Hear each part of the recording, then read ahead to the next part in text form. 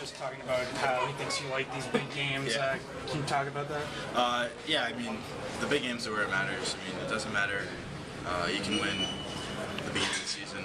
Every win counts, but it's crunch time. It's down the stretch that really matters. And so you really got to elevate your game at that time of year, and I really like to do that. Just the consistency you've been able to have this season with, really hardly any bad starts and none, back-to-back tough games. What is it taking just to be consistent the whole season through as a freshman? It was kind of a lesson I picked up last year. Played 53 games. It's just not too high, not too low. Try and stay on the same keel every night, but most of all this year it's come down to my teammates and my defense and the forward scrimmage defense and stuff like that. If I'm sitting the puck out one night or something like that, they're there to figure it out, and they have been all season. So it's stuff like that. Jon, did it seem like they were really trying to, maybe more than other teams, or is that what you've seen a lot, trying to get in front of the net, get bodies in front of you to kind of wind you a little bit? They did the same thing the first game too.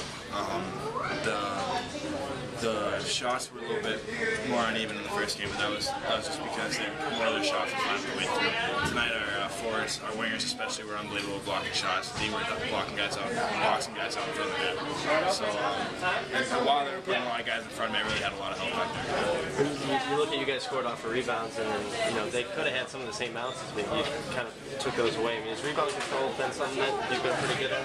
I mean, yes.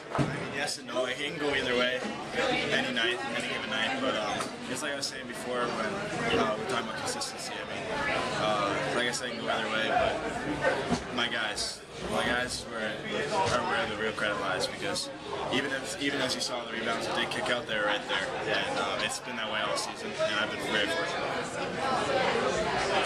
Heading into tomorrow night, as of right now, you guys are tied for first, depending on what happens in some other games. But just what's the mindset like, knowing you're gonna have a chance to possibly win a regular season title? It's the same mindset. It's obviously a big game. Everyone knows it's a big game, but I mean, the game doesn't change at all. The puck doesn't get any bigger or smaller. The way to win doesn't get any different. So while we know the magnitude of the game, we're definitely going to just our course. Jon, you look back and you guys are in the middle of a race here. I mean, did you ever think that you would be at this spot when you committed to Providence a year ago?